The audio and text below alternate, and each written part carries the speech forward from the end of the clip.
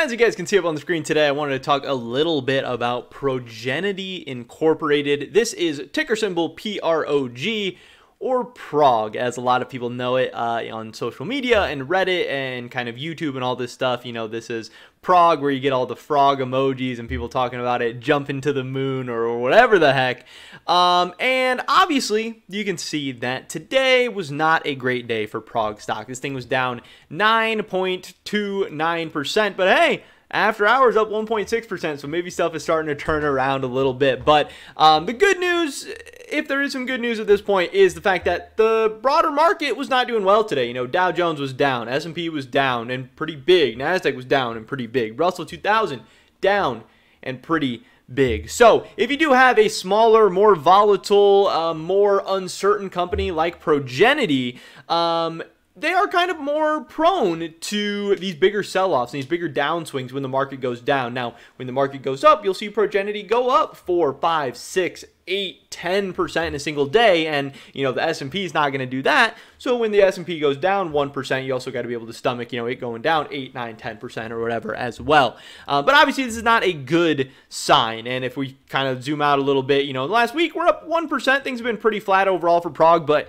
really not flat, because if you look at this graph, it's just up and down and up and down and up and down. I mean, this thing is moving a decent amount, but to kind of end up right back where we started is pretty interesting. But when you zoom out, you know, a little bit further, things definitely start to get worse. Down 45% over last month, 24% last 6 months, and then year to date down 53% over last year, down 64% overall. This has not been great for Prog, but obviously people believe in this company for a couple of different reasons. One, they think that they are an awesome short squeeze candidate because they are down so bad. You know, they have been beaten down. Over the past 5 years, they're down 81%. This makes them ripe for the shorting by, you know, big investors and everything, and potentially even the over-shorting or the overselling or the, you know, sleeping on Prog. And then, you know, some people making that short squeeze play, some people looking to make the gamma squeeze play or whatever. And then also, obviously, people thinking that Prog has become undervalued and wanting to buy the dip and thinking, hey, yes, it hasn't been good recently, but that doesn't mean that Prog should be, you know, beaten down this far, that we're now, you know, under a $400 million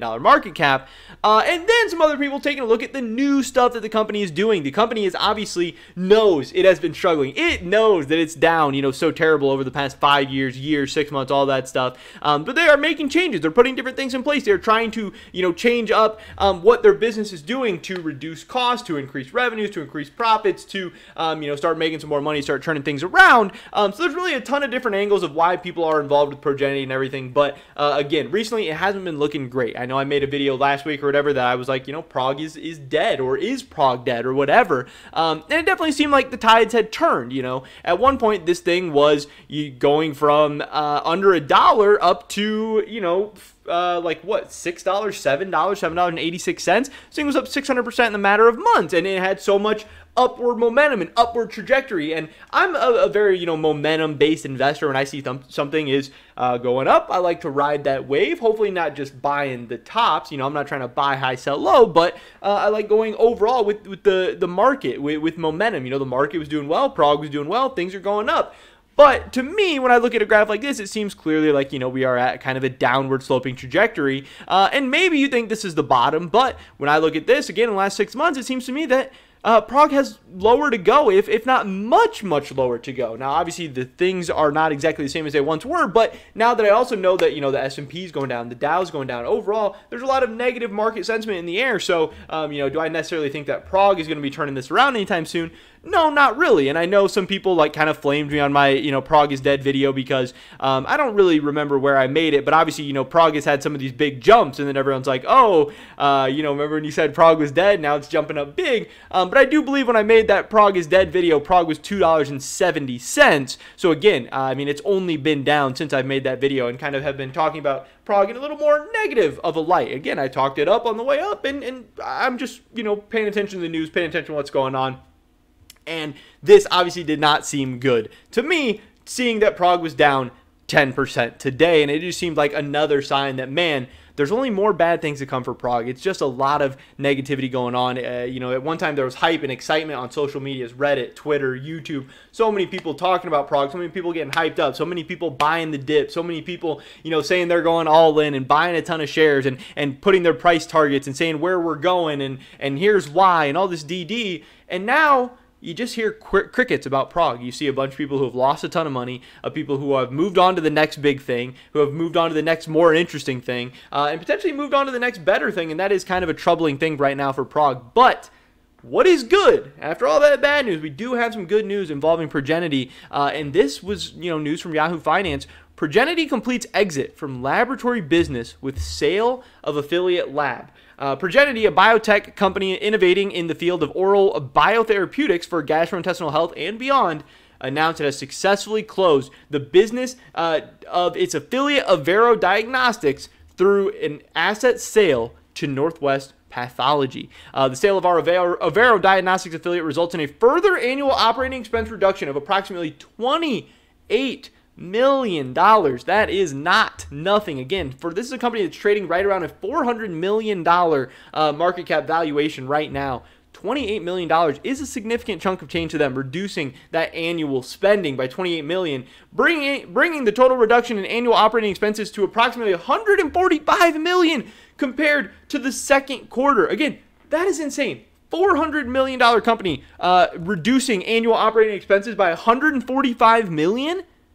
That's huge. That's massive. Now, how is this going to affect the share price or the stock price, in the short term or in the medium term and the long term?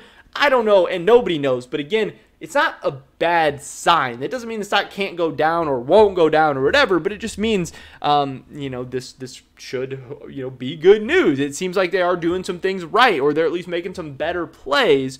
But obviously the market is forward looking. Yes, saving more money is great, but at the end of the day, you want to be generating revenue. You want to be generating profit. You want to be growing your business, not just, shrinking costs, but also, making more money and finding more business ventures and all that stuff. So there's a lot of variables that go into anything. Obviously, that's why it's so complicated and so difficult.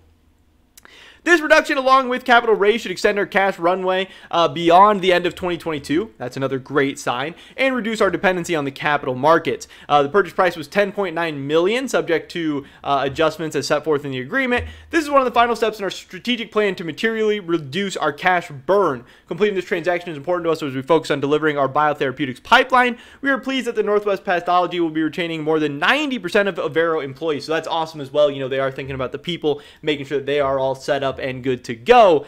But it is also interesting to note here that they're saying that this is one of their final steps. So some people are going to think that Prog has done enough at this point to be a successful, thriving company going forward over the next 1, 2, 3, 5 years, which again is what the stock market is going to be caring about. They're not going to care about, the short term too much. It's very, very forward looking. It's very long term focused. But also, just knowing that there's not anything else coming. So maybe you think they've done enough, maybe you think they haven't, but now we have a little bit more certainty surrounding the Prog situation. But obviously, the market didn't react overly positively to this. We were down 10% today, so it's a little bit rough, but the market does need time to digest things. This came out a little bit later in the day, and again, we're up 2% after hours, so maybe this is the start of a good rest of the week for Prog. Seeking Alpha did kind of an analysis of them where they say, they're circling back on Progenity as a small medical diagnostics firm that we took an in-depth look at before. Company has completely shifted its business focus and brought in a new CEO to help with the transformation since we last posted about it. Updated investment case. So they do have a lot of other information about, recent events and all this stuff. So definitely a ton of, just news and breakdowns and everything surrounding Prog. The verdict from Seeking Alpha was that since they last visited, Progenity has completely changed its business model and focus areas. And since we last analyzed it, it was a diagnostic testing concern with some additional early stage developmental assets in its pipeline. Now those early stage assets are going to determine the company's future. They're aiming at some potential big markets, but it will be years before investors will know if management made the right paradigm shift. The company should have some early stage trial milestones in 2022, which is always, as long as it goes well. Obviously, if it goes poorly, it's a very bad sign. But if it goes well, usually that's a good sign, good news for some of these smaller cap biotech stocks. That's how you can get those big days when positive trial results come out. However, outside of being able to license its precludia, rule out test efforts for preeclampsia or other assets for a significant upfront payment, the company is going to have to return to the capital markets in the year ahead. So, Seeking Alpha saying they're going to have to return to the capital markets. Progenity telling us that they're, lowering their reliance on the capital markets. We'll have to see who ends up telling the truth or who ends up being right there. Given all this, I can give Progenity at the moment is an incomplete pending further development. So, some people still not overly impressed, not overly excited about the stock. But then again, there's definitely a ton of people on the other side as well. This is a very polarizing, very interesting stock with bear and bull cases that are both very, very strong. And it's going to be fun and interesting to watch and see where this stock price and company goes over, the next couple of months and the next couple of years. And I'll definitely be here, checking it all out. So definitely drop a like if you guys did enjoy this video. I would appreciate it so much. Leave a comment down below letting me know what you guys think about Prog stock. I'd love to hear your guys' thoughts and opinions. Subscribe, stay up to date on my latest content. Hope we catch you guys in the next one. But until then, peace.